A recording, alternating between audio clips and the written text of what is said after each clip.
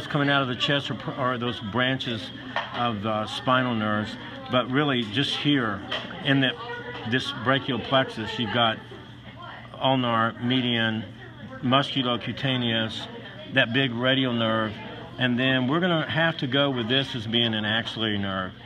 Even though it doesn't exactly match up with the picture, you've got, that's musculocutaneous. See, it goes along the muscle right there, all along there.